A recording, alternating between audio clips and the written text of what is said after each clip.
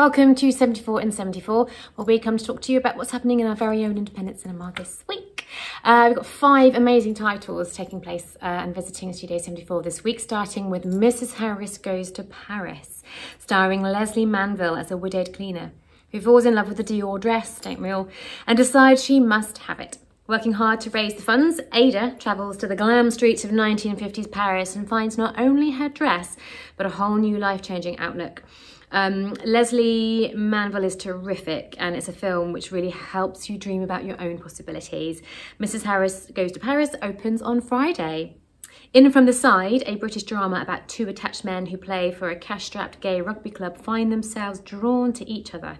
But despite their urges, which they ignore, the men have to hide their feelings or risk destroying their much-loved club. Made with the help from a Kickstarter campaign, this relatable film is loaded with authentic characters and realistic scenarios, and it's really great to have another strong British film in our mix this week.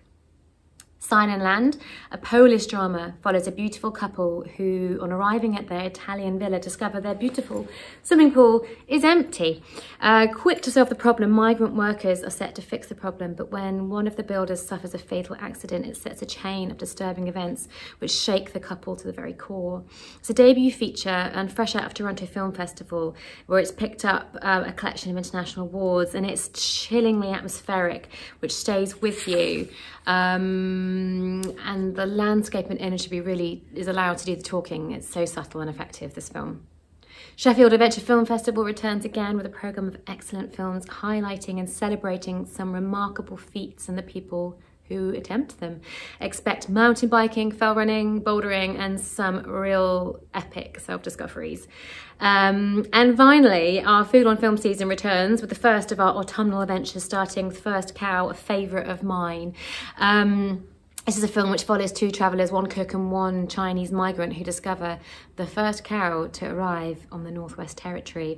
With greedy eyes and hungry tummies, we see them biting off more than they can chew. So this is delivered in partnership with the University of Exeter Film MA again, and also St Sidor's Bakehouse are creating some incredible tasting boxes which you can buy for £5 to eat alongside the film.